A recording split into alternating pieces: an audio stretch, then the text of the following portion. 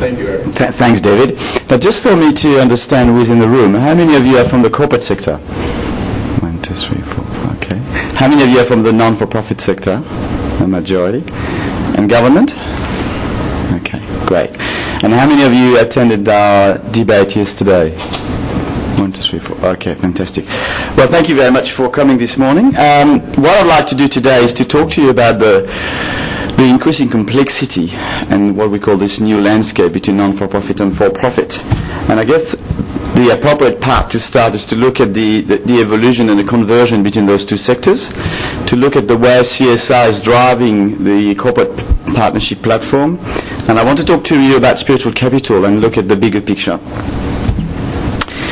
So if we go back in time, it's pretty obvious that, today the dominant players on the global sphere are the corporation. It hasn't been the case always, but it certainly is what's happening today. And if you look at some of the statistics which you've heard many times, I'm sure, but the first one only tell you that 51 of the largest economies in the world are corporations. So we are now facing with corporations that are the size of countries, or if not bigger. Okay? So no wonder that the government and the community are asking increasingly for corporates to be socially responsible. And in fact, corporates themselves are realizing, and it's been the topic of the last 2 days, that it is good business to actually be acting as a good CSR agent. If we look at the role of government, because it's quite important to understand globally and in Australia what is the evolving role of government. And what we're observing is that less and less government are getting involved in the delivery of services.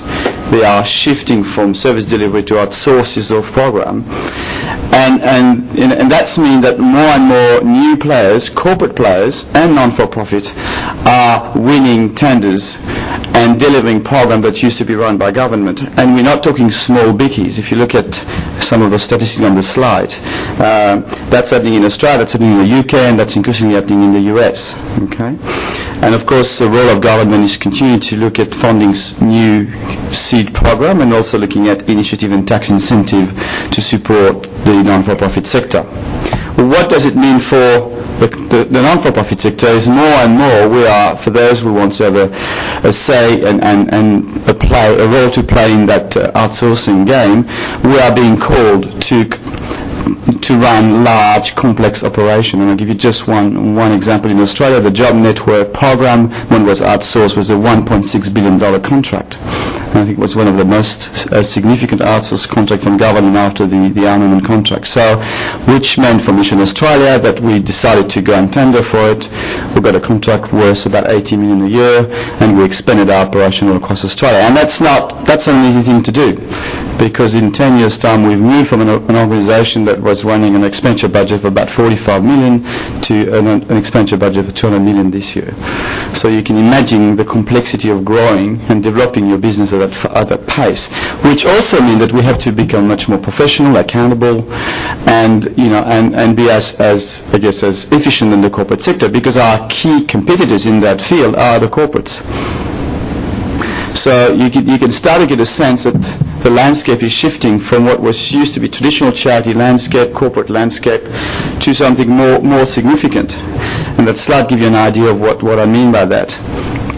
Traditionally the corporate sector have been concentrating on making profits, and still are, but they are starting to look at how do they implement their corporate social responsibility platform. So they're either developing large foundations or partnering with non-for-profit to do that. And on the other side, the non-for-profit sector are looking more and more for new income stream to develop their financial sustainability platform. So they're also looking at developing businesses that generate profits, and they can channel the profit into the community. And what's in the middle is a CSR, which is becoming basically, from my perspective, the opportunity for corporate and non-for-profit to be partnering on a larger scale. And at the same time, probably some of you understand that corporations are also using lots of clever marketing tools as well as dollars and to develop brands that we call enriching brands, which have a very strong community focus. So we are not any longer in the 60s or the 70s where those three sectors had clear demarcation line. We are operating in an environment globally where it's becoming increasingly difficult to understand what is the limit from the operating environment perspective from those three sectors, and particularly between the corporate and the non-for-profit. Okay, so, and these slides tell you that from the perspective of corporate partnership, we've seen a significant evolution also from what used to be, 10 or 15 years ago, philanthropic involvement, to eventually sponsorship, cause-related marketing, and CSR. And CSR is really, from my perspective, the heart and we could say the soul of corporates. We're not talking about giving $50,000 to 50 charities. We're talking about a large sum of money which is strategically involved to help the corporation to implement their CSR platform. And for us, for the non-for-profit sector, we have to be able to partner with those corporations on multiple grounds, and I'm going to explain that in a minute. So the consciousness, which used to be often, 10 years ago, the chairman of a corporate decide that, he wants to support the Sydney Opera ballet and pass that through the board, to what we call now the CSR consciousness, which is really where the CEO and the senior executive of large corporations spend significant time debating, analyzing and measuring, where do they want to involve their dollars and how do they want to do it, and what is the accountability around those issues. So we're seeing a significant shift from philanthropic giving to corporate social responsibility engagement. Okay. This gives you an idea of if you look at the drivers of CSR for the for-profit, and people have talked about that extensively in the last 2 days, you can see that it's about ethical values, innovation, learning, employees' motivation, reputation, cost-saving, economic value, access to capital, and risk management. So what are the areas where the non-for-profit can actually have an impact? And they are in relation to ethical and values in the concept of spiritual capital, and I'll talk about that later on. Certainly in relation to innovation and learning. Employees' motivation, it's one of the biggest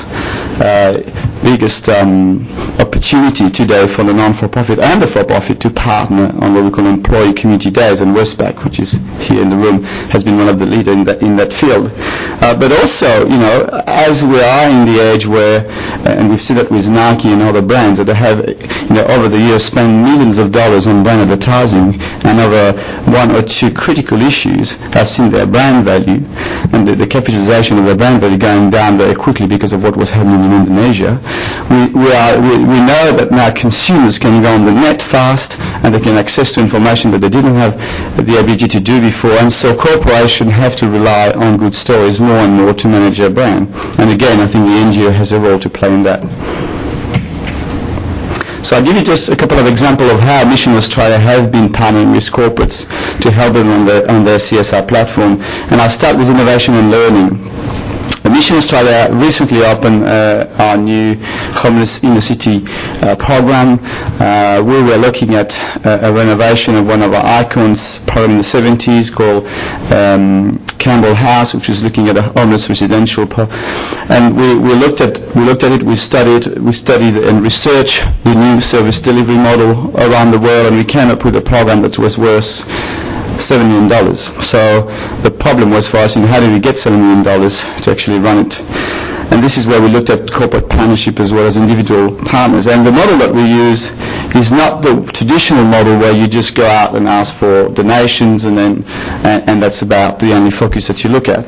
We've put together a three-dimensional model where we're obviously looking for cash, but we're also looking for in-kind expertise and networks. And over a period of a year, 12 months roughly, we raised $7 million using a capital campaign consultant to support us, but basically using our networks with our current corporate partners to help them to get on board with this program.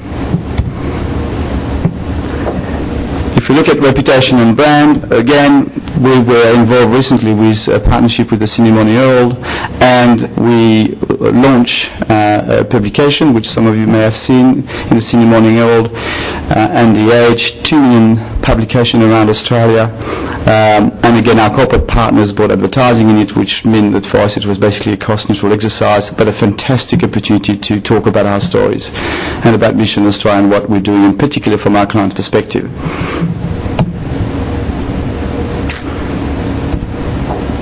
If you look at what we've done with Macquarie Bank in terms of our research and social policy unit, we have a partnership with them, which is a 3-year partnership, where Macquarie Bank has accepted to pay for our operational costs, which is a value of $250,000 a year. But this partnership has grown, and this is one of the messages I wanted to give you this morning, is that, the times where partnerships between non-for-profit and for-profit were very much single focus, which was cash-driven, is gone. I think if you want to successfully manage partnership in the future, you have to really looking at how you can leverage from a cash perspective to in-kind pro bono networking, using maybe your corporate partners to support you with your social advocacy statements, etc., etc., etc. And you can see in that slide it's about 4 or 5 dimension. And when you look at evaluating your partnerships after a period of 2 to 3 years, you can see that the value for the organization is significant. Now, if you only look at the cash value, that's only one dimension. But if you find ways to measure the income and the pro bono area, you can add probably or double or triple the value of the partnerships. And we work with PwC to help us to set up a sophisticated way to do that. So you mentioned $250,000. Yeah. Was that the cash contribution? That's a cash contribution. You can see in the top. No, actually, it's not here. The cash contribution is $250,000 a year. The staff engagement is worth about $100,000 cash a year. Macquarie Bank helped us with the MS centres, and they provided a couple of their executives to help us with the capital ground, and that was a value of, again, about $50,000 cash. And then there was a range of other streams of activity that we do with them. So the overall value for us of the partnership, not in cash, it's probably about $500,000, but when you add the other component, you go quickly to $750,000 plus.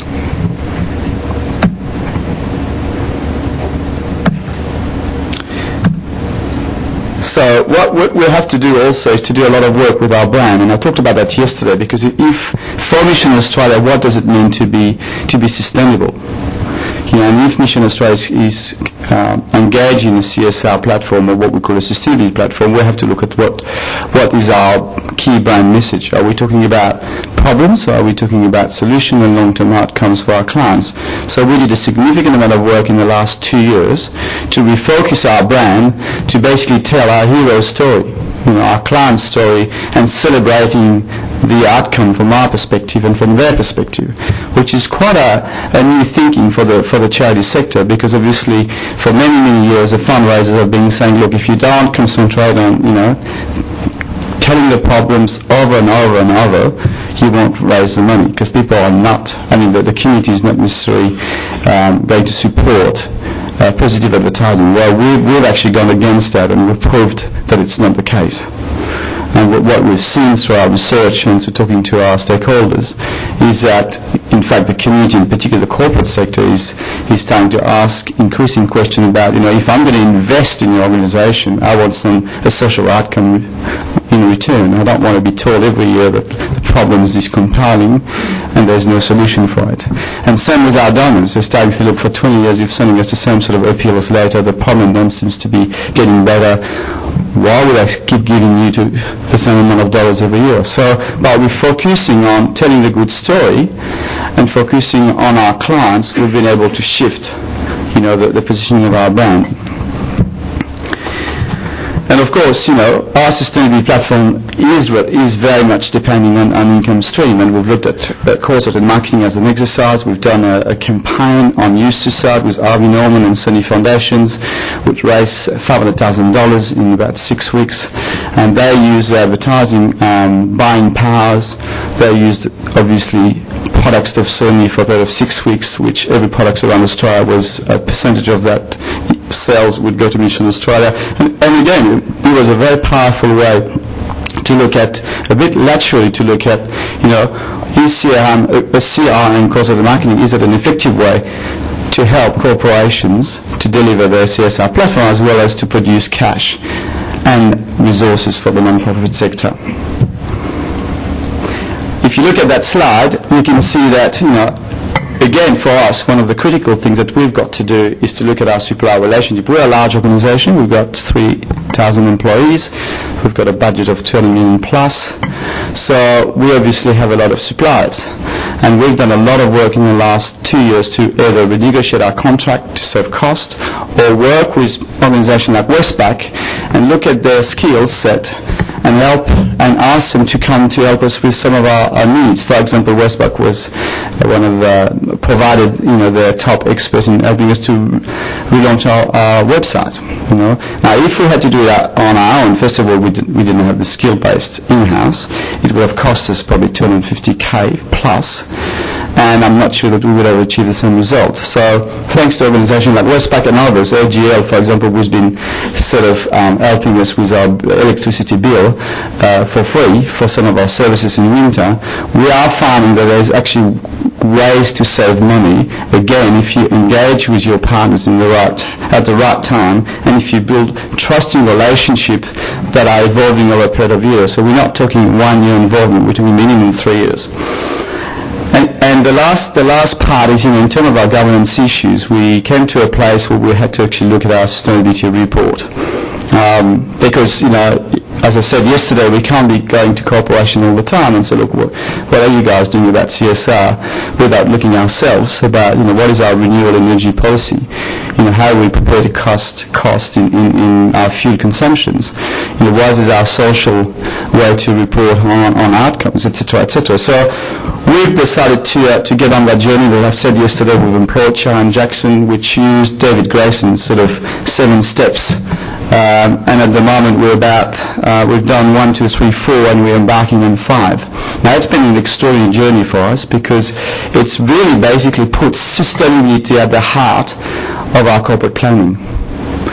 And I think, in the future, if we project ourselves in the future, we'll find that it's been one of the most significant shifts that Mission Australia has done in recent time. The drivers, as we've seen before, are not dissimilar to the corporate sector. The scoping has been an interesting area for us, and we've looked at this CRI index program to help us. But of course, it needs adaptation for the non-for-profit sector. There's actually no tools globally that are designed for the non-for-profit sector. So we are looking and engaging a range of players to look at, can we actually design tools which will eventually be an index for the non-for-profit sector. And it would be fantastic that, in the next 2 to 3 years, if we could get this outcome. So I'd like to talk to you a little bit about spiritual capital, because that's an area that I'm quite interested and passionate about.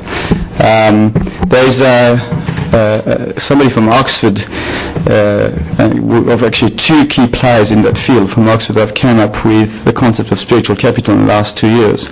I'm sure you're familiar with emotional intelligence and the work that Daniel Goleman and Annie McKee have done in the US and all around the world. Well, Dana Zohar came up with a new concept, which is what you call spiritual capital, which is looking at, what is the meaning so if corporations are engaged in building, their sort of strategies to develop their businesses, is there a meaning behind it?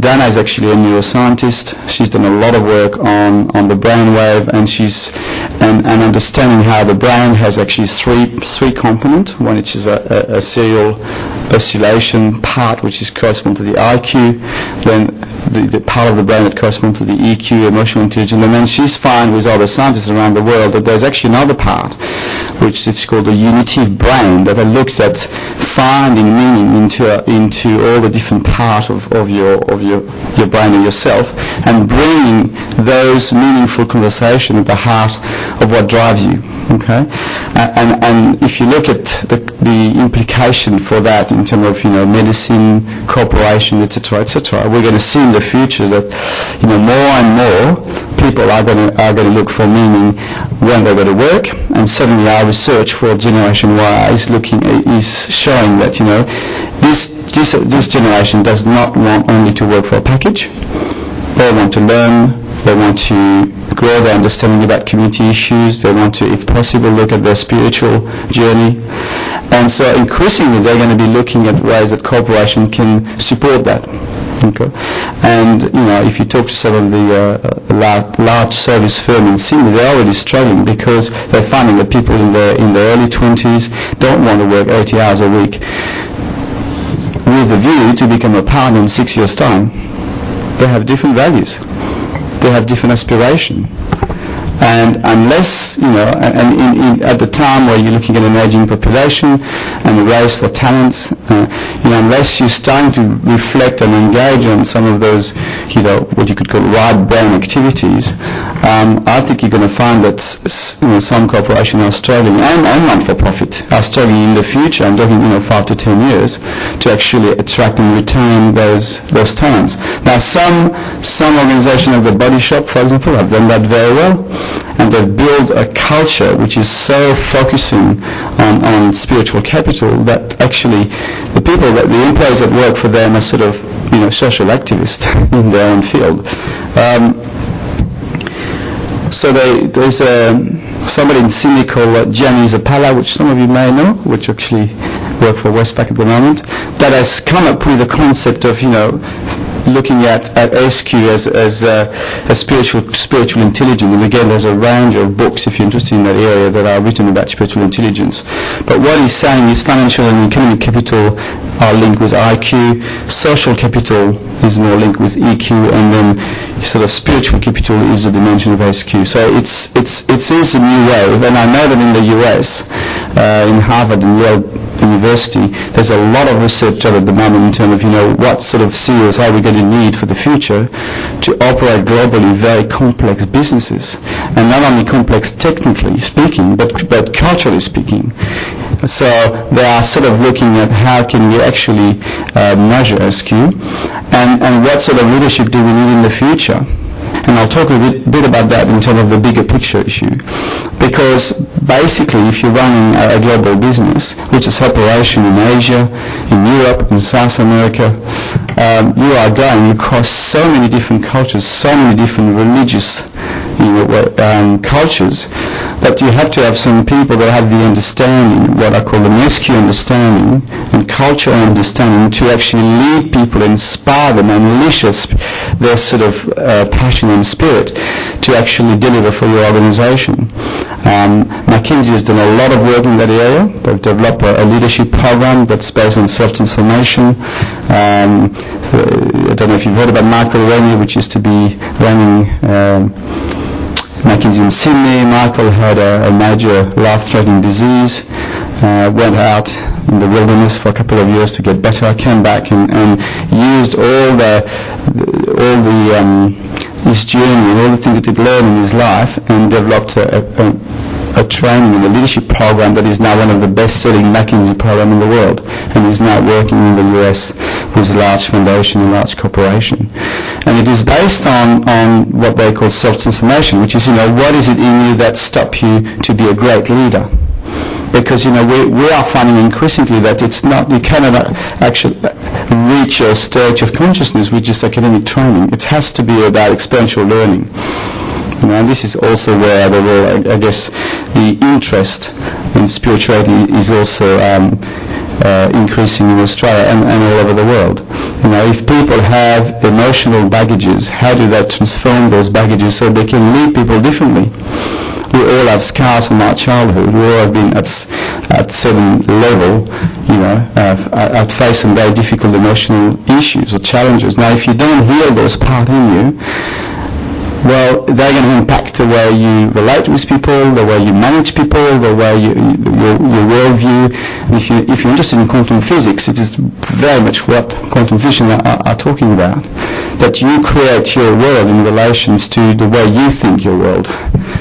So your reality is actually not the real reality, it's your reality from your perspective. So if you're leading a large corporation or a large NGO, what sort of culture do you want to set in your organization? And it's no point saying, well, I want an organization that has is based on trust and blah, blah, blah, blah, blah. But if you're unable to lead it yourself, and if your executive team is unable to also, walk the talk, then you're not going to be successful in embedding that in your organization. So some of the new leadership in leadership training that coming out of those top university is actually looking at this self-transformation model, which is a bit challenging, but I think it's significantly needed, and I'm going to demonstrate that in the next slide. So, before that, this is what we've done with Mission Australia. We looked at our values, we looked at what values the organisation need to be actually living, and we developed a leadership program that has numbers of phases. We've used, obviously, emotional intelligence as a way, a 360 way to help to understand our people. We've developed a mentoring and coaching culture, and now we are looking at embedding our values into a bit further down, which means, how do we match values and behaviour? And I said that yesterday, one of the challenges that organisations like us and others are facing is that, for example, your values is about delivering result with a certain set of values, and then some of your people are actually making their KPI, but outside of that value, set, what do you do? Do you keep them on board, particularly their financial KPIs, because as you know, everybody lives or dies with financial KPIs.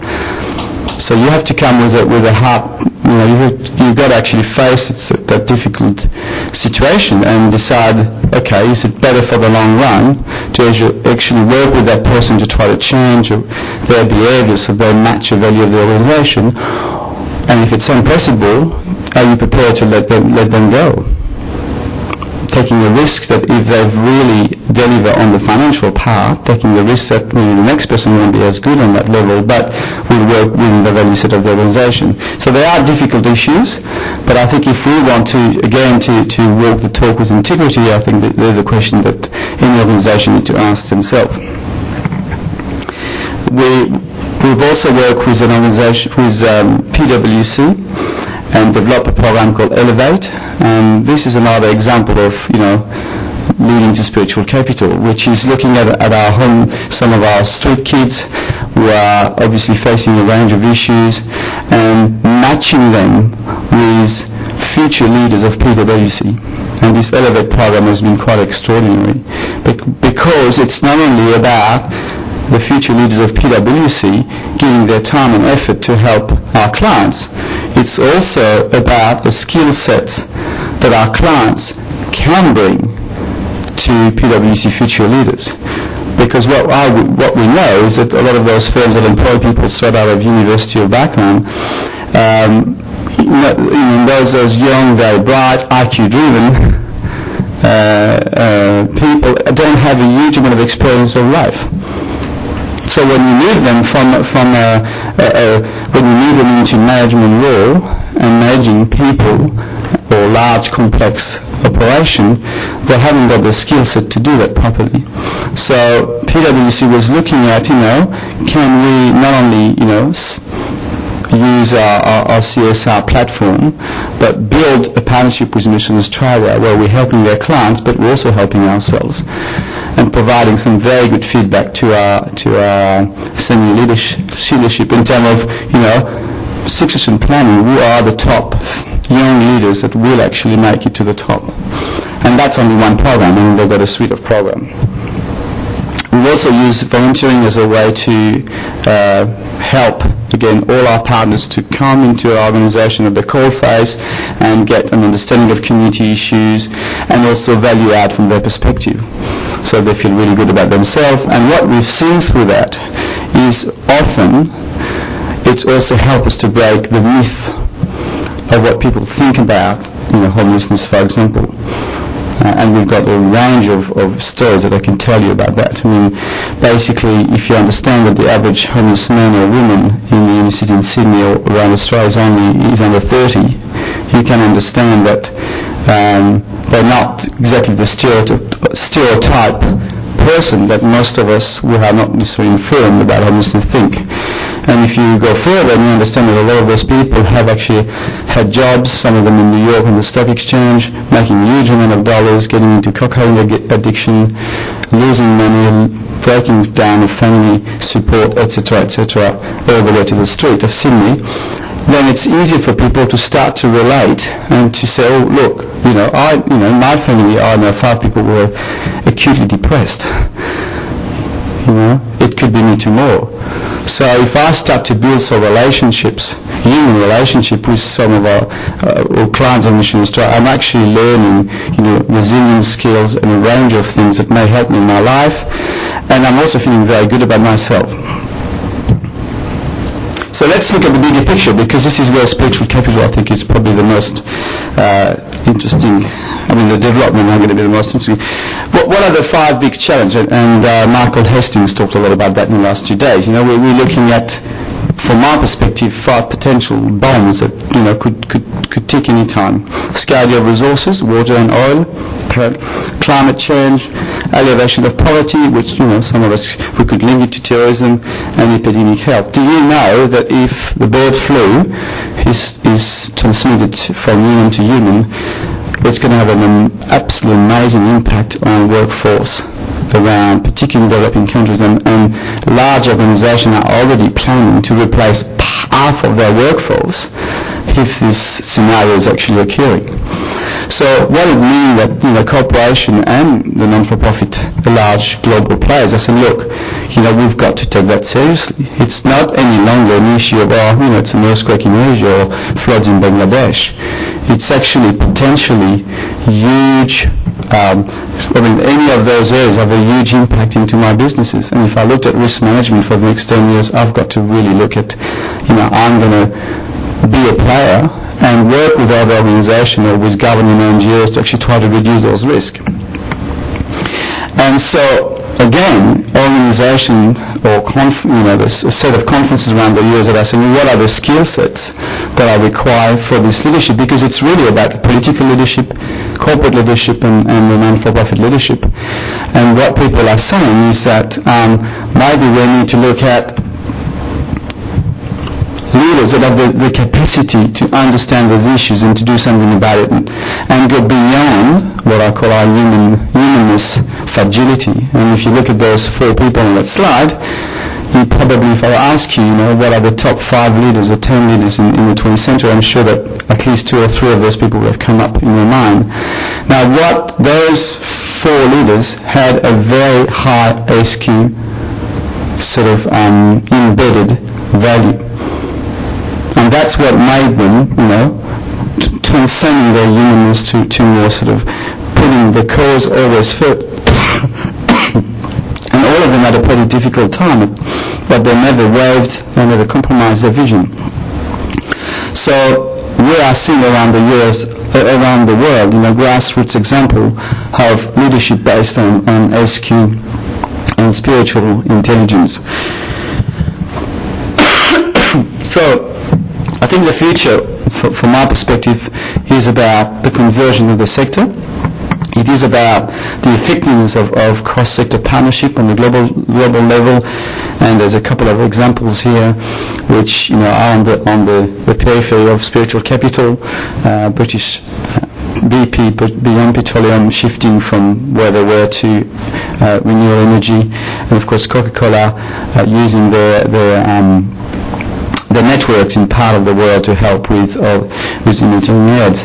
And another very good example is FASA. FASA that is really globally getting around the support, the issue of AIDS, and how we can really spend resources, networks, and develop infrastructure and use our human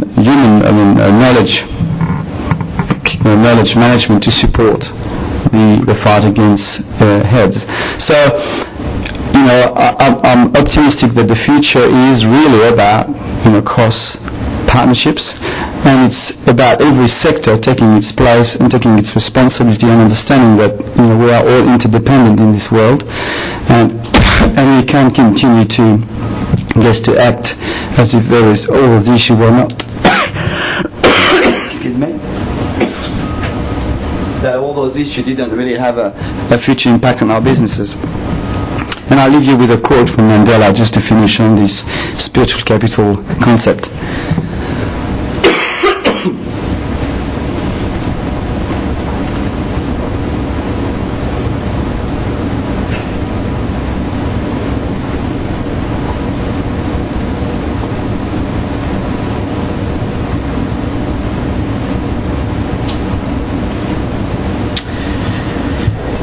Thank you. Do you have any questions? Sorry, I've been a bit fast because I was aware that I had a lot of slide, and I hope I haven't overwhelmed you with information, but I'd love to take some questions now, if you have any.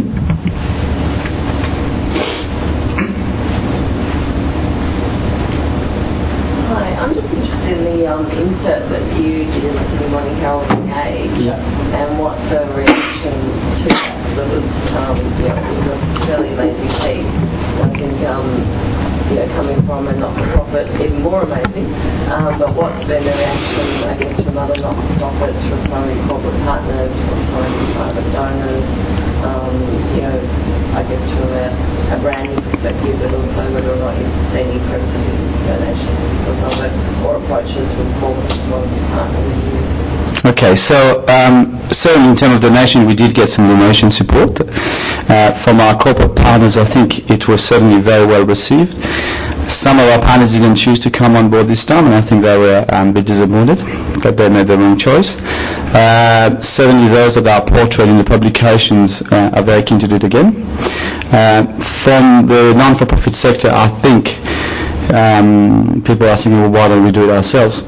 I got a couple of feedback where people thought that it was about the charity sector, and when they turned the page and said it was only about Mission Australia, they were a little bit surprised. From our brand, it's just been a win-win on all level because it's really telling the story about our clients. From Fairfax perspective and The Edge, it's also worked very well. They've been inundated with letters to the editors saying, this is so good to see good stories in the paper, because people need hope. People want to read positive stories, So and from our, one story to tell you is we had a phone call from a gentleman in Bondi which was about to commit suicide. And as he was seriously considering that, he turned around and saw this bin, and on the top of the bin there was this publication. And he took it and started to read it. And he realized that he was not alone, and there's a huge amount of people around us that we have the same problem. And he called us. And just for that example, we felt it was so valuable that we got involved with that. So it's very difficult to measure the whole impact, but for us it's definitely been a win-win on all grounds. We haven't had one negative feedback from this publication. You said at the start about the blurred demarcation between companies and NGOs, really fascinating. What are the other sources that can come up with the sponsorship that NGOs are looking at? And do you think that eventually there could be, like I'm talking many years after that, there could be almost a complete blur between them? It's not many years apart. It's happening today. Okay, social enterprise, obviously competing with government tenders. So what we're seeing, for example, training and employment, we're seeing Manpower and Drake International are competing with Salvation Army and Mission Australia. So, 10 years ago, Drake and Manpower were really clearly, they are operating environment clear around training and recruitment, etc., etc. Well, now, and for us it's also a way to increase our income. Other form of revenue, some non-for-profit are buying businesses and running them efficiently and using the profit and recycling them into the community. But we're also seeing that corporations are setting up large foundations that have the scale. I mean, Bill Gates Foundation, $1.3 billion. It's got the scales of 5 times the Salvation Army in Australia. So, it's, as you say, it's very difficult. It's increasingly difficult to look at straight demarcation line. And I can tell you another example is that the corporate sector, in some part, and Michael Porter from Harvard Business School has written a lot about that, have decided in some ways to go on their own. And Pfizer, for example, invested $800 million in Brooklyn to renovate a plant, to buy the security in the subway, to buy a hospital, to buy a school, to develop housing, simply because they were operating out of an equivalent of Redfern. Productivity of the plant was very inefficient. Nobody wanted to live there. But no businesses wanted to be around them. And after 5 years, they got their money back. Why? Because of real estate values and business efficiency. But they went on their own. They didn't actually partner with NGOs. Vodafone in Africa is running microcredit program using their mobile technology to be credit cards. They're doing it on their own. They're not doing it with Opportunity International or the non-for-profit sector. So who knows what's going to happen in 10 years' time. But I think the bigger issue is, those 5 critical issues for the world. It's going to come to a time where corporates are going to say, look, we've got to take control, because if we don't, we might lose 50% or 20% or 10% of our assets globally. Now, can we run it in partnership with government and the non-for-profit, which is a preferred option? But if they can't manage it, they might decide to get together with 5 or 6 other conglomerates or corporates and run campaign at the scale that we've never seen. So.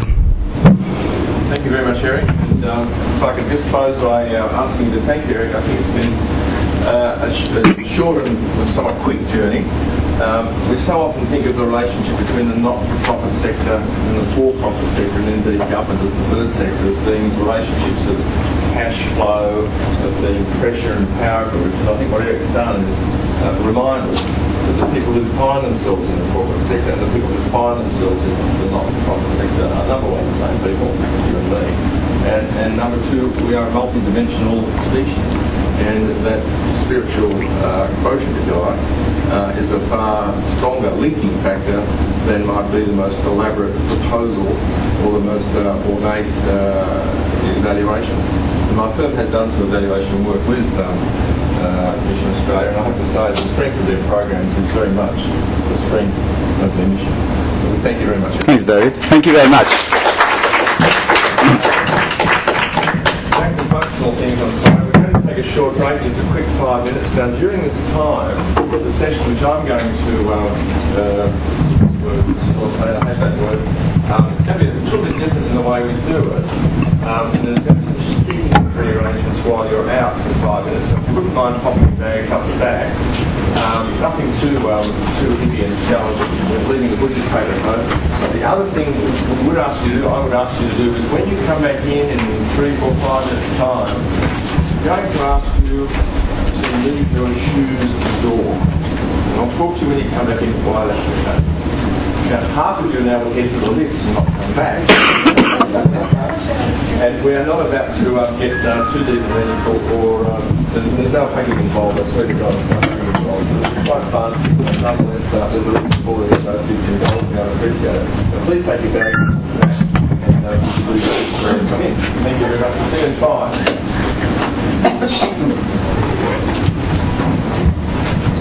Thank you, Rick. Sorry, there's never enough time, is it? There's never enough time. Was it? Right.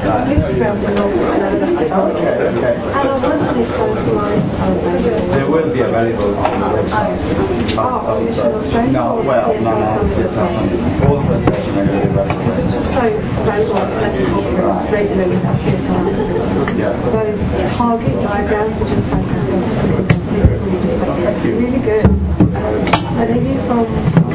Yeah. It's Dandies. That's what I'm Like the crocodile. Yeah. Well, don't do that. I used to.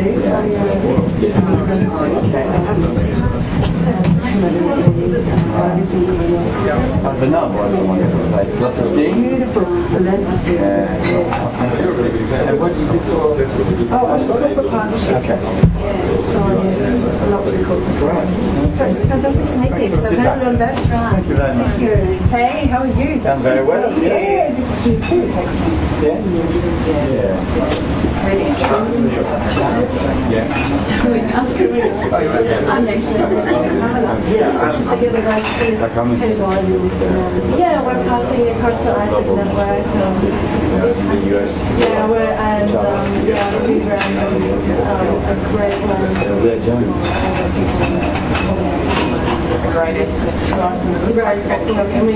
Yeah. Because he was Lisa. Yeah, Lisa's coming along in the computer.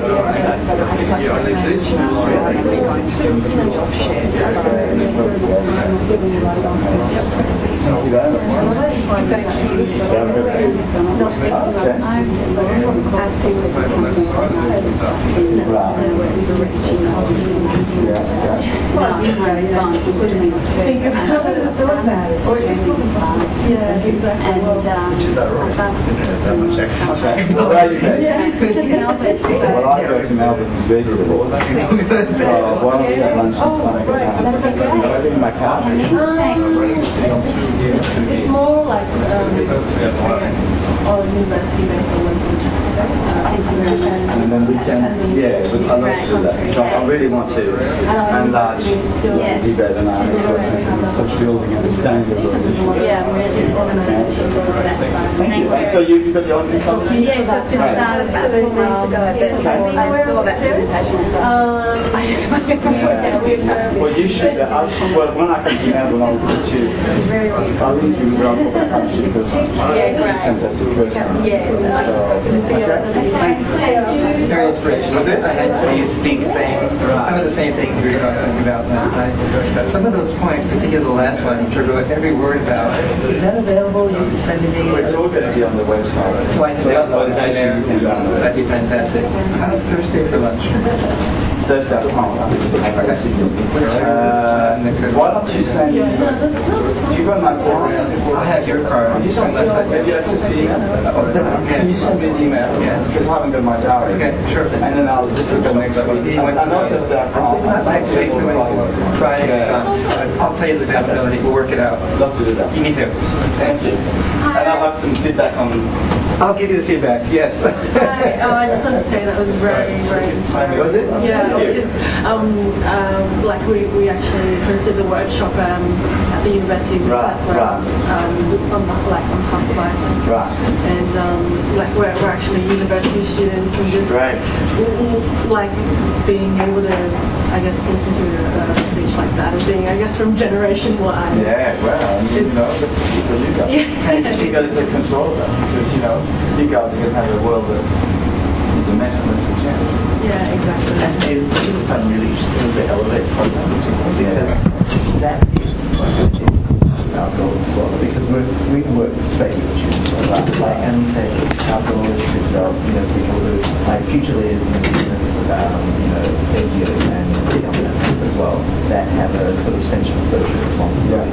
So it's beautiful. I just thought I didn't know how to the extent that it was embedded in the community mindset as well. So that's good. Awesome. Okay, well, good luck. What are you studying? I'm studying commerce science. Right, okay. And you? Law international studies. Okay. So it's a long degree. Still here for a long time. Yeah. 3 more years. And where are you based? Where are you from? Well, I was born and raised in Sydney. Okay. My parents lived in Bangalore. Bangalore, yeah. Silicon Valley. Yeah, exactly. I've been to Bangalore. Great place. Excellent. Yeah, fantastic place to study. We've got a really good university. Which one? I've been there, and I was moving from university to university. I haven't studied the program, but I've been all over the garden. It's beautiful. Yeah. Really nice. And I love the nice all and all the areas around it. So I love it. Yeah. And you? No, I was born in the Philippines. Philippines? Yeah, I moved here when I was about 5 or 6 years Right, old. yeah. I went to the Yeah. Quezon? Yeah, I was born in Quezon City. Okay, well, yeah. I went last year when the peak got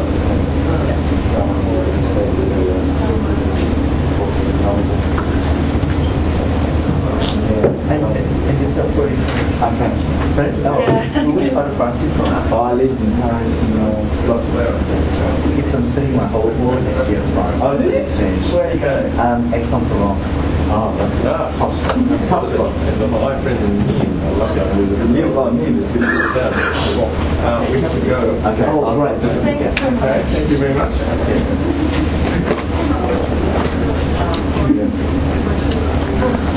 Did you want to please? I think there's a presentation.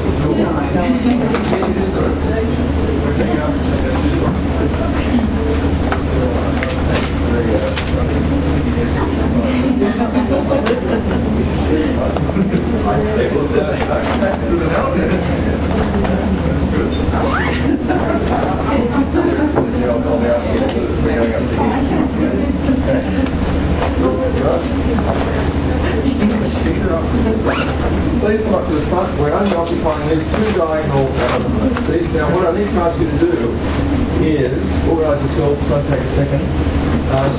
Some of you are from corporates and some of you are from non-profits and some of you are from government. Eric, thank you very much. It was a fabulous talk to you soon. See you later. What I'm going to ask you to do is to do the sorting here. The reason we've got the seats in this configuration is we want to have a bit of dialogue and good discourse, but we're going to do it in a particular way, which I'll explain in a second. What I'd like to do, if you don't mind indulging you in the process of this, I'd like to ask all of us who are primarily coming from the for-profit sector to sit over here on these benches. Those of us who are primarily coming to the not-for-profit sector on these benches here, him as undecided or comes from government, you sit on those at his bench. I've only got two here, so they're utterly undecided, I'll follow it, but otherwise not. So we've got that one. I'll put the skin of legs on that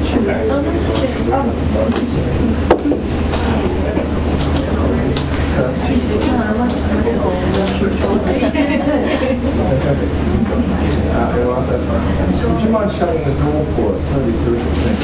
Excuse me, could you shut that door for us, please? Thank you.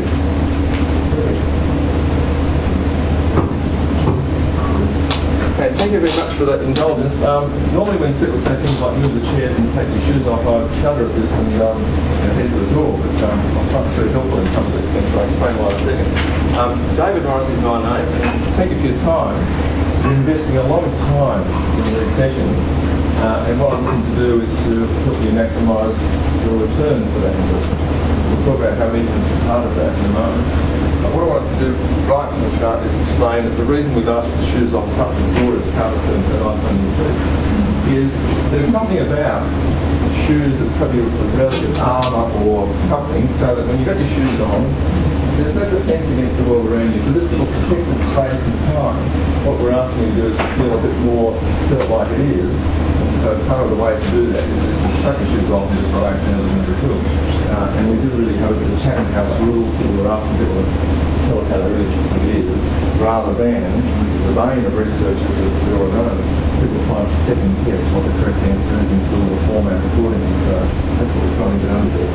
So on this side we have the non-profit sector primarily, and on this side we have the for-profit sector primarily, the regular format for-profit sector primarily, and we are undecided or we are government. So this is our arrangement, those of you joining us. If you're primarily from a non-for-profit, you're on this side of the house. If you're primarily a for-profit, you're on this side of the house. And if you're undecided or government, and I swear to God, the government people here, you know you're not undecided, we know you're a government. That's where you sit. So that's what we're doing for that. What I'd like to do is just introduce the topic. Now, it's about measurement, but it's not about measurement in a vacuum. And we're going to think mostly about why that's not a vacuum rather than about the technology of measurement per se.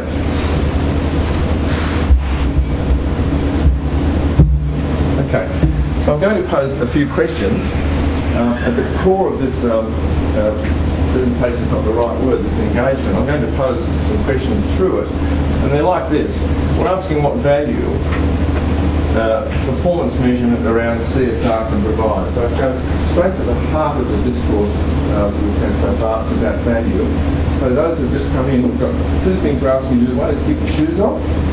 The other is, if you're for-profit, you're over here. If you're not-for-profit, you're on this side. And if you're government, you're in that middle leaning section there. So if you just move, it'll explain what I said. So these are the three questions we're asking ourselves. What are some models around measurement that you might use? And how do you decide what performance measurement system, those words very advisedly, is going to be useful for you? This is the sort of issues that we're going to work around. But I have to say, I'm not standing here and going to give you the answer. That would be very foolish of me to attempt to do. What I'm going to do is work with you to think through some of these things, and hopefully, as stakeholders in this session, hopefully time to interrogate, I'm sorry, so I'm making an assumption here, you'll be able to walk away with some connectivity, some ideas, some better practice thinking around measurement in the area of CSR. Okay. I should say, in my background, which is sort of social anthropology, I've spent a lot of time working with Indigenous organisations, and I find the sort of discourse model works up better there and works better in this area. So I'm thinking about the value of measurement, and it's issues like, is your strategy working? Are there benefits or disbenefits that you're not aware of? What are your stakeholders needing to know? And in order to what? And it's a very stakeholder-based approach that I'm going to take with you. And it's a bit functional, the way to put it. The fundamental question I'm going to be putting is, well, who are your stakeholders? And what is the nature of their stake? And what do they need to know in order to exercise that stake in an informed manner? The sort of direction we're coming from, and it'll explain itself soon. What decisions will you make? What information do you need to know in order to make those decisions? So again, a fairly functional approach, informed decision making, we're assuming definitely uninformed decision making. And finally, if you're shifting, as I think we are fundamentally doing here, towards more sustainable models of working, how do you track that shift towards sustainability? So there's the sorts of interests, sort of drivers, if you like, around measurement that we're paying attention to. There are others, of course, but these are the ones we're focusing on. So we're talking about measurement, but we're filling in the vacuum. I'm going to ask you to do this, and this is why we're in these two segments here. I'm going to ask you to just have a few minutes talking, not to me so much, but with each other, around this issue of just who your stakeholders are. And talk about the sorts of issues that are important to you. And we'll get to that through two channels. The first one is to ask ourselves, well, if we're going to be measuring the things we do, the progress we make, the results in our work in relation to corporate social responsibility, what sort of value are we actually seeking in conducting that measurement? So, resource intense activity requires people money, requires distraction, if you like. But we need to understand what the value is. So, what I'd ask you to do is answer this question, or pose this question yourself. A high value for us, for me, a value that's important to us in measuring the work we do, the results we get in corporate social responsibility in our organisation, what we do. Don't tell me, what I'd ask you to do is take just 2 minutes and talk about it with someone who's near you. So you're talking to people from the same sector, you'll be interested to see how they reflect on each other. I'll just give you 2 minutes if you don't mind doing that. I would have liked to have done a sort of self-introduction session too, who you're sitting next to, where they've come from, what the main time we just have to go past that, so perhaps they can come up with this too. So you may need to say, well, I'm so-and-so, I'm from such and such an organisation, and for us, value of measurement is. We'd like to do that. Any questions on that one? Okay. Shoot.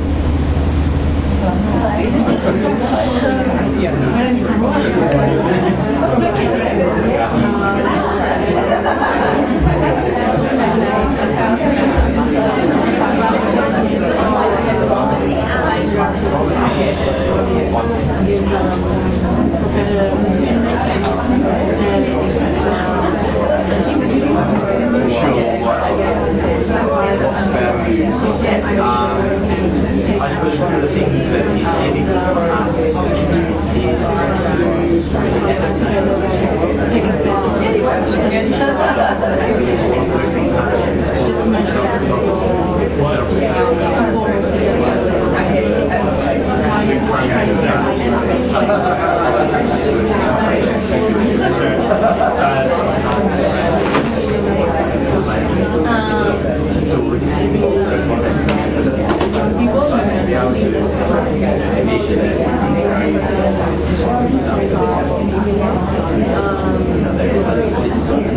That's the best I can come up with in 1 minute.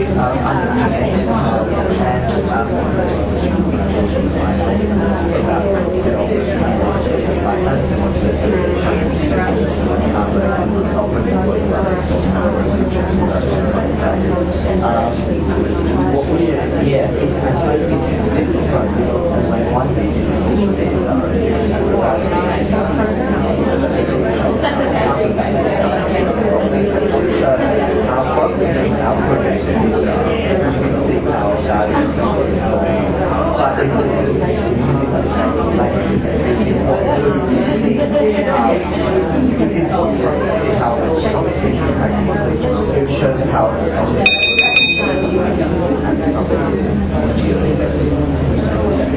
Okay, thank you very much. Apologies we don't have that much time to do this in half a day. I'm using a technique here that I used to be something called fast forward, so like speed dating, filling it out quick and long. What I'd like to do is hear from the for-profit sector. What sort of values are emerging from your discussion? Tell me what the person next to you is saying. Please. Benchmarking? Okay, good. Another one, please. I think sort of employee satisfaction, so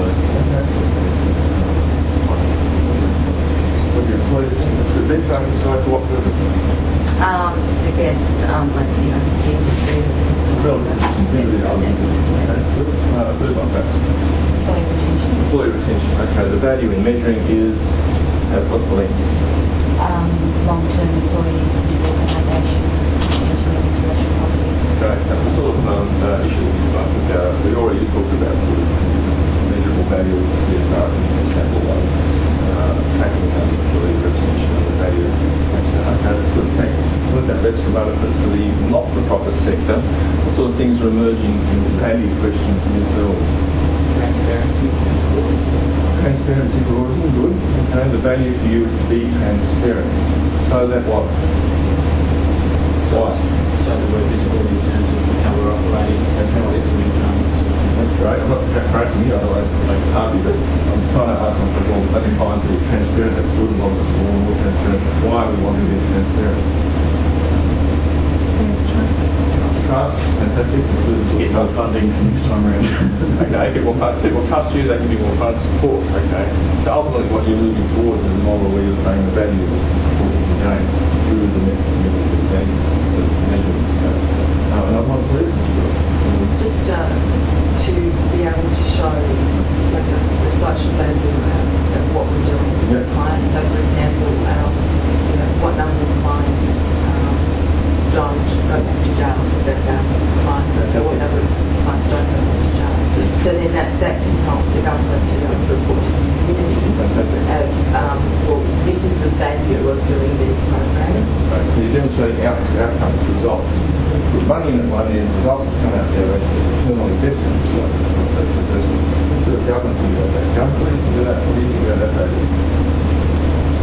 Yes, we actually agree that it's a way of maintaining the value for government. Good. You have another responsibility, don't you? Because corporates over here are responsible to shareholders and staff. Not-for-profits over here are responsible to a wide array of forces and interests, of course, partly their funding belief. Who are you responsible to? First and foremost. Yeah, we're responsible for us. We're spending our money, We've got to spend well. We don't see triggering my money on things that don't matter. So you want to know that you're putting money into them that's bringing results. The corporates have internal stakeholder issues around staff retention and so on. Some of your value was about the relationship with transparency with the public sector. So that partnership stuff that Eric was talking about. Okay, so we're getting a feel now for the universe within which measurement is a tool, a way of doing something, so that something else becomes a means, not an end. And it's probably the first lesson I wanted to bring to the table at this stage.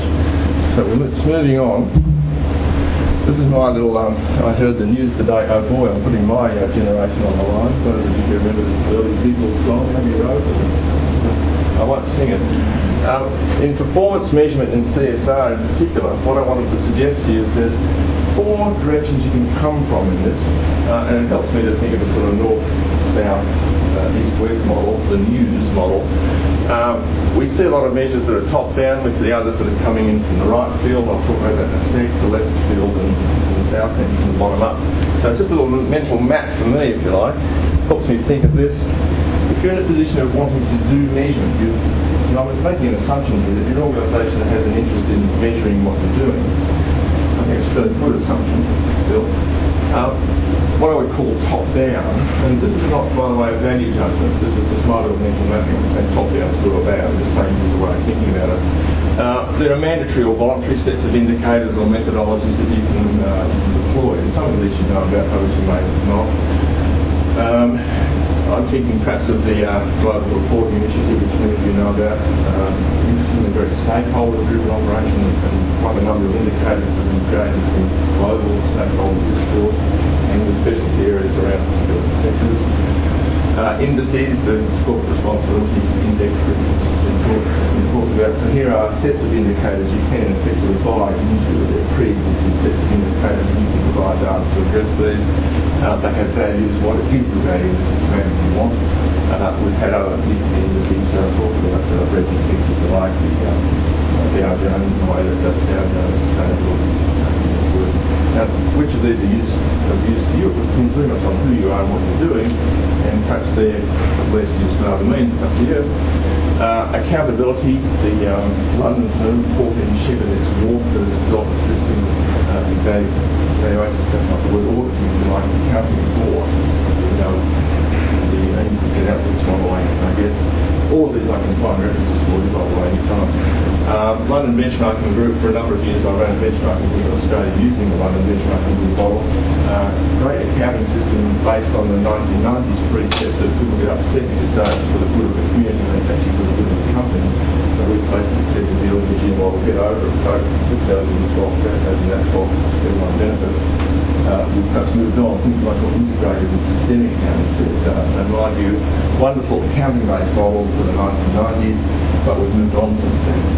And of course there are standards around Australian national standards, CSR standards, and there are international standards, ISO 14001 and so on, which may give you some framework for creating measurement systems that can give you benefit. They're essentially sort of top-down approaches, I can characterise them as that.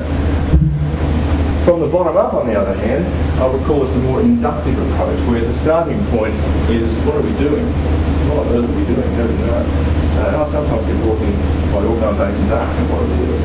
So I need to get a person come and conduct research to find that out. And often, almost always, what they find is they're doing a damn sight, and when they thought they were, they just weren't calling it CSR. Well, they weren't counting. It wasn't visible to them. And so people weren't getting credit for what they were doing, and so on. A patented or a proprietary tool. I didn't know about the Aurora's work in as much detail as I do now when I put it together. I have to say I think it's terrific. I think applying that tool is not a case of total top-down stuff. I'd call it bottom-up stuff, because I think it is inherently that way. But it provides a structure and a framework that you can use in that inductive mindset rather than sort of pretty much a rubber stamp sure. So I think I'd probably refer to that, defer to that model that the Aurora's developed in that sort of scenario. And finally, models which you might develop or build in your own organisation, which is very much inductive, if you like, asking yourself things like, well, what are our inputs, outputs? This is the sort of program logic approach that we use in evaluating situations where government or the private sector programs, and using what we call outcomes hierarchies, for example, we can interrogate the level of results we've got from the funding we receive. Indicators can be descriptive, indicators can be based on the use of narrative, measures can be against targets, measuring either outcomes or achieving goals or success in specific targets and so on. And we can look at the degree to which you're measuring as you go, looking at the process of your business as you work, and the level of documentation as well. So this model tends to be sort of internal research based, I guess, but one of it again comes back to stakeholder engagement. I think is where we're heading here. What I characterise as the right field, for me the east side, I characterise as formal stakeholders. Now, they can be internal or external, and it should be both. And one of the issues I have with some of this stakeholder discourse, it tends to regard the stakeholders as them out there. Here's us in here and there's them out there. So I think it's antithetical to the notion of stakeholder. And the stakeholder, of course, we define as someone who has an interest in your result, an interest in your process. And they're investing stake, the poker game, if you like, they have investment in what you're doing and how it works. So most of them that you know are probably likely to be internal to a large firm. But internal stakeholders as well as external. And some of these are institutional, investors and staff, customers of course. If you're a business, then there are commercial stakeholders you pay a lot of attention to, the source of your capital, the regulatory ones of course, environmental regulation authorities and so on. Institutional stakeholders would include shareholder groups who are often formally organised into a body that make representation of part of shareholding groups. Increasingly the SRI, socially responsible investment funds, standing up as institutional stakeholders, and they're often internal committees and the board, of course, being major stakeholders in what you're doing in CSR. Now this is a bit company-oriented, and I have to say when I put this together, I was thinking more of companies, because Eric was saying we're getting closer and closer. So I have to ask those in the not-for-profit sector to think of that model of your internal stakeholders and sort of convert it a bit to people who are our stakeholders. Obviously you have a board, you have internal committees, and the internal ones, that's the problem. But your major stakeholders from an external point of view are perhaps less likely to be, say, investors or commercial, but you have parallels from that area. And of course, your government, you have lobby groups to deal with, you have associations with you, and ultimately have you need to deal with the not first. So you have those stakeholders too. So, on the left field, we've got informal stakeholder groups, and I think people are saying that this group are groups which are taking an increasing role in talking to us, and talking, especially not for profits, but certainly for profits too, about the interests that they represent. One of the reasons I've asked you to sit in blocks like this is that much of stakeholder work, I think, is not so much individuals, but people being part of blocks of interest and operating from that perspective. So when you think about stakeholders, you probably need to understand and represent the interest, which may or not be individually, but will be a block interest. So they're increasingly important. I think the technology of the internet made this hugely the case, and the growth of activist groups has been really important as well. And we've listed a few there. I won't walk through them, but you know the sort of groups that I mean. And increasingly what we're finding is that organisations which are doing things from a corporate perspective are engaging with those who previously had been oppositionist groups coming from left field and having this dialogue and community, some very productive work, very increasing organisations, World Wildlife Fund, so the dialogue between the corporate sector and the not-for-profit sector, that left field into the corporate is really important. So my news, I guess, is that there are these four directions from which come interests which can be addressed through measurement, and this is the space we're in, how I characterise it. Simple-minded approach, I guess, but it helps me get over the question of how do you deal with complexity. Increasingly, we're dealing with the complexity of the universe within which we work, and it's a human thing to punch it down into little groups and blocks and numbers. And how many times do you hear, oh, there are 3 reasons, or there are 3 this? Just an easy way to think about it. So I'm really coming at it from a stakeholder-based approach. I'm saying to you that in thinking about the measurement, in this case, corporate social responsibility related activities, anything, I suggest starting with the stakeholder. And some might say there's problems with this around how well this can be structured if we ignore strategy, or how well this can be researched and evidence-based. And I agree with those points of view. But let's work our way through it and see what we think. We'll hear from you soon. I would be suggesting we ask the first question about what your stakeholders need to know, so that this investment that they are making in you, maybe an emotional investment rather than time and money, can be based on a level of information that is as evidence-based as possible. This would be one direction I'd be suggesting you have a high value in good measurement.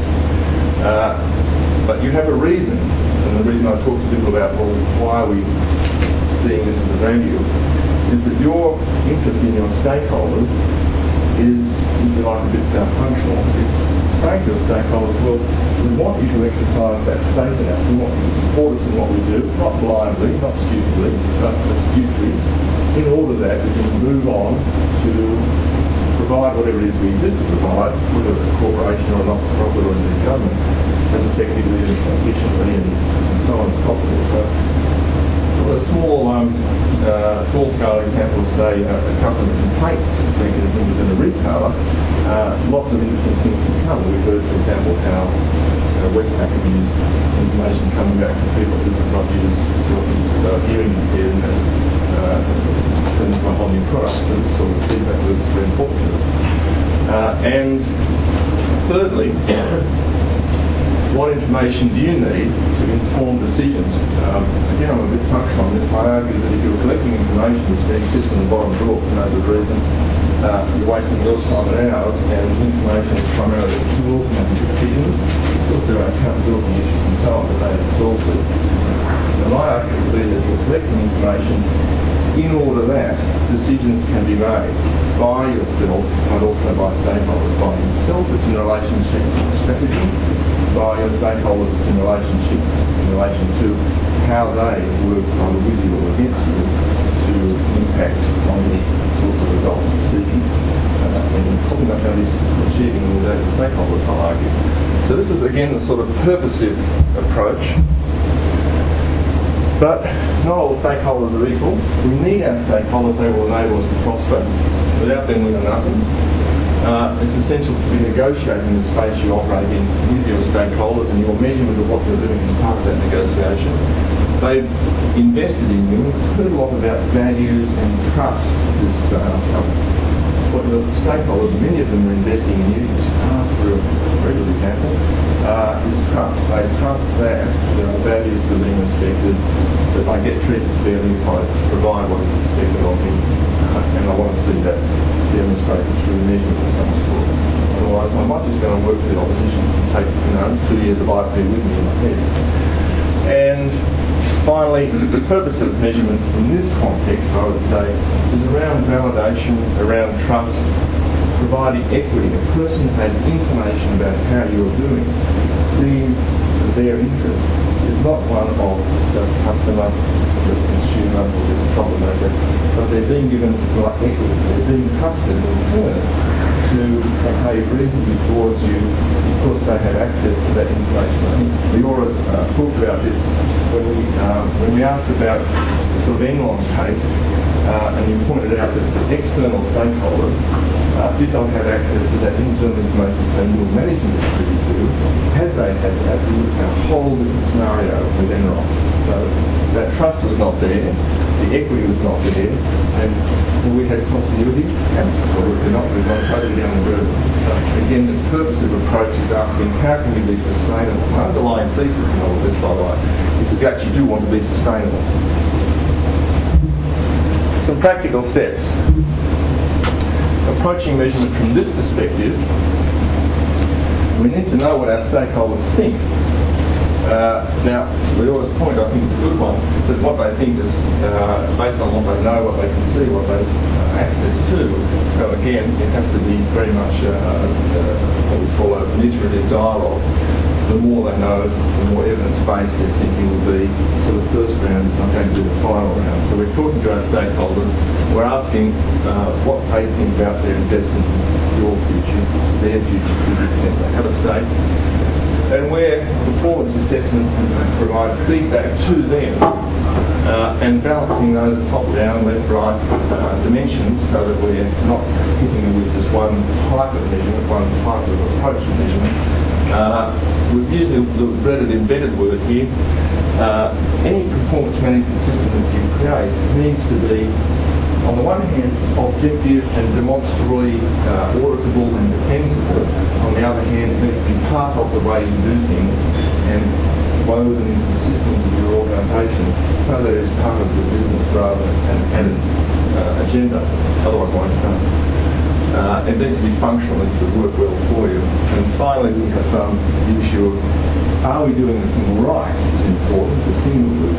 But the next question is, are we doing the right thing? This is a double loop learning piece, is using your measurement and evaluation processes, not just to interrogate the stats and the effectiveness of the processes, but also be able to ask that question, well, we seem to have done that right, but it was the wrong thing, we should be doing something else. So we need that double loop of thinking and measurement as well.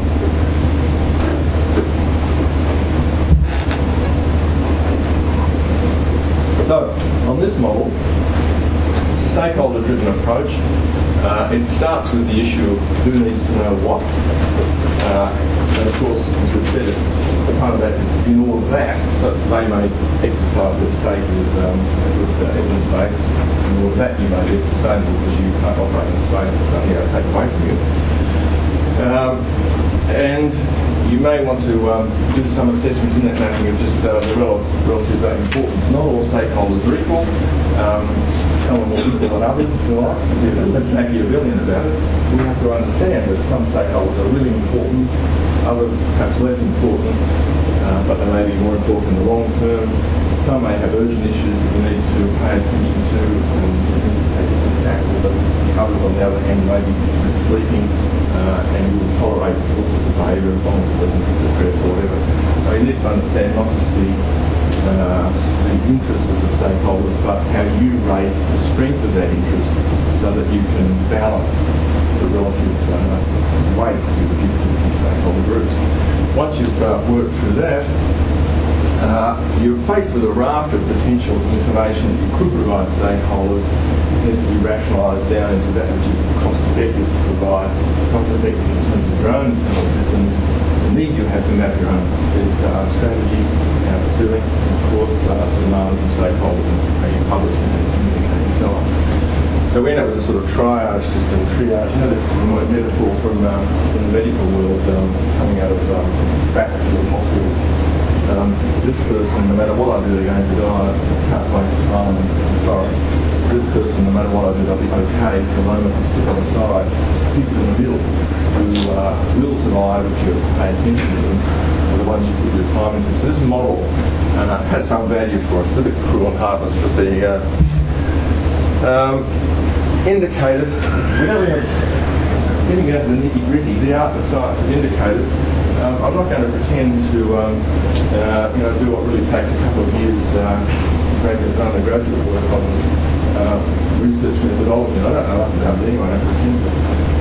But in the sort of work we do, we're always looking for nice, simple indicators. We're saying, well, fractions are really good, or metaphorical fractions, if you like. We've got a denominator that says what it is we're measuring and a numerator that says how many of them we've got. So this sort of very simple model of what is it we're measuring, how many did you get of that, whatever it is. We use what we call a goal attainment scale, which is a scaled approach to setting out in advance what you're trying to achieve and then being able to tell yourself through the collection of life information, how well you are achieving that goal attainment scale. We've started using things called narrative measures. We developed this with the late event ATSI. We're in a situation where they didn't have numbers, a lot of qualitative story and information about what worked or didn't work. So we took that notion of story, narrative, which is like anecdote on sort of almost case study based, and attached to the mechanism for providing a measurement and adjudication framework, and created a thing called narrative measures. And so having huge success with it, but then for other reasons, as you know, they got folded anyway. So still make that available to them.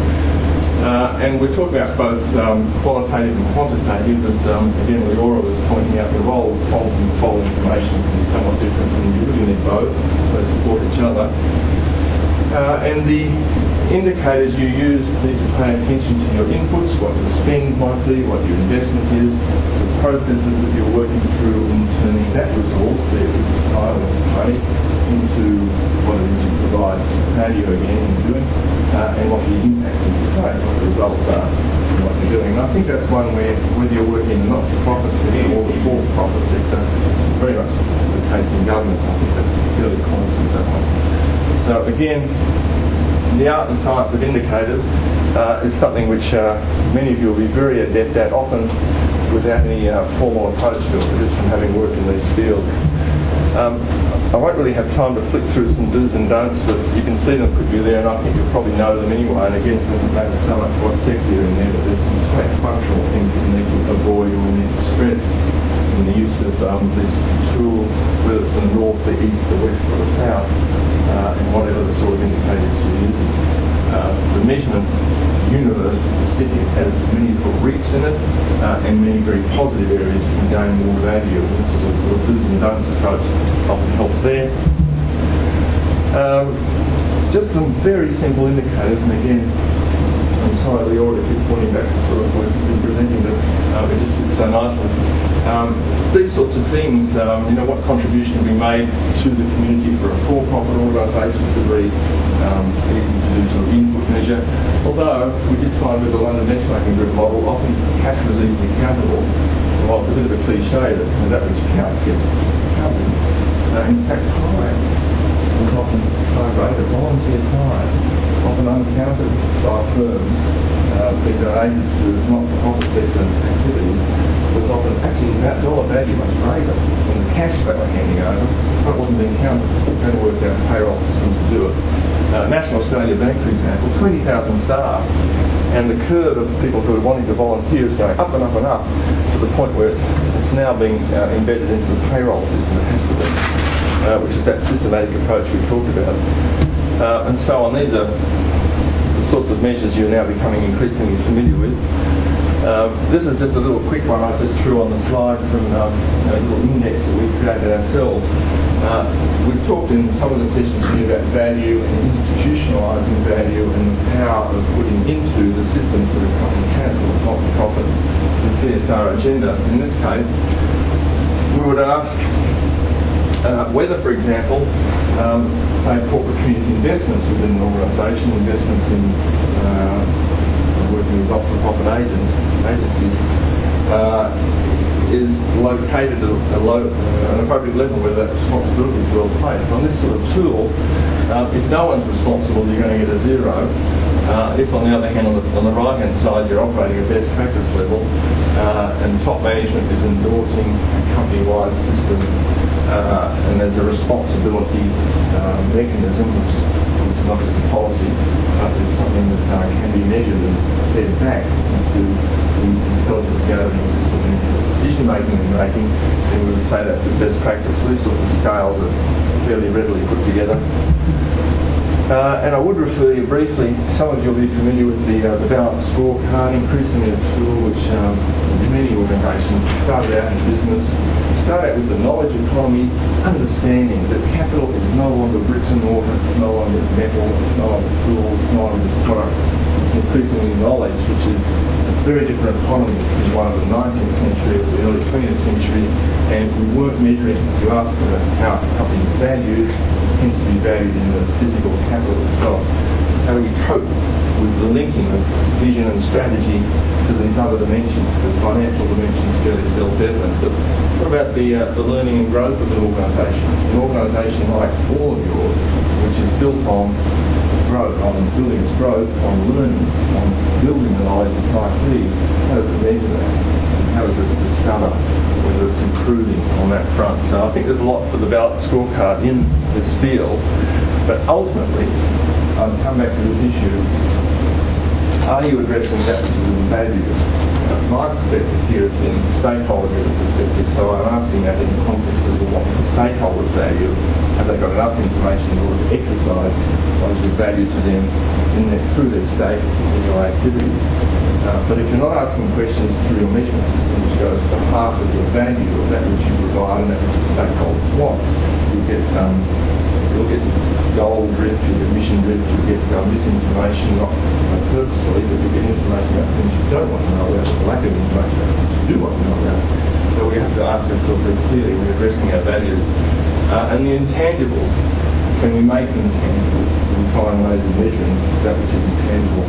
We're going to have to wrap, but ultimately it comes down to a vision of the relationship between the for-profit sector, the not-for-profit sector, and some mediation, I guess, and initiative taken by government towards more sustainable relationships between these three sectors, based on trust, but the trust itself needs to be based on evidence, and the evidence needs to be about that which is of value, understanding what the different stakeholder groups value, and being able to put measurement against that. From the perspective I'm coming from, the key and efficient effective management system, one which supports not just the sustainability of our business, but the sustainability of this relationship with the planet around it, so the space we all need to be in 20 years' time as institutions, if you like, and things created and recreated through that relationship. That's the philosophical topic, right? But ultimately, measure is a huge tool for bringing that about and thinking of it in terms of the way of navigating the stakeholder universe. Gives you a dimension which adds so much to what would otherwise be a chart, a table, a picture, a narrative, or a story in yet another sustainability report that comes across like this one that I'm trying to do. So, end of spiel. I'd love to talk more, but I think I've gone over time. I'm supposed to be giving time on myself. It's not to do what you do it on 5 minutes over time, but it's morning tea out there. So I'm just, with your indulgence, we've got morning tea until 11. Starting at 3 or 4 minutes to throw it open for discussion. Stakeholders in this session, you have interests. The interests are about being able to take away stuff that's useful to you. So what I'm interested in is I'm interested in where you want to take such a dialogue, either from the for-profit sector or from the not-for-profit sector, or indeed from government there. So there's a few minutes to toss around any ideas, please. From the not-for-profit sector, difficult to do in places, but please. One of the areas that some not-for-profits find difficulty is we love to give feedback back, but there's not a set structure that you give the feedback back to a corporate because every corporate's different. Yep. So you'll end up saying, for example, you were given $100, you'll end up spending at least 40 of it, telling them how that 100 was spent. So it wasn't 100, it was 60. Yep. So, and I know that you touched on that in your, and I know that many corporates are aware of it too. Well, all the corporates look at this, to be honest. Absolutely. There's a problem. There's no problem here. You people give it $10, you want $4 of bang information to the next door. We're going to do that. Thank you, Jeffrey Robertson. I'm not paying money. Well, you need to ensure that $40 is spent.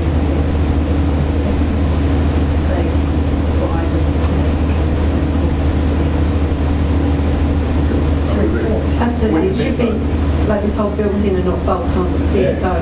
Also, should be our values and measurements, but another corporate might want something a bit different, or something a bit pretty, or some photos. I think that's reflective of the level of where the corporate is at along their CSR journey.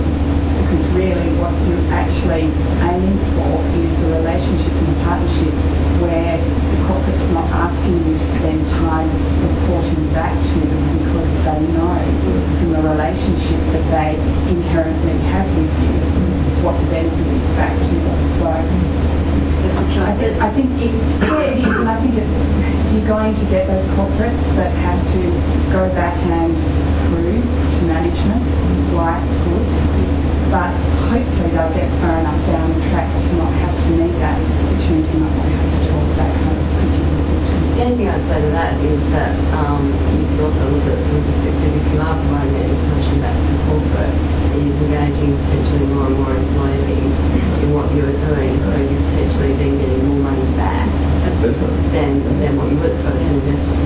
But then the corporate also needs to make this investment in their own company and to value what that investment means to them and to factor that in how they subsidise the not-for-profit and the nature of that. So the relationship is changing.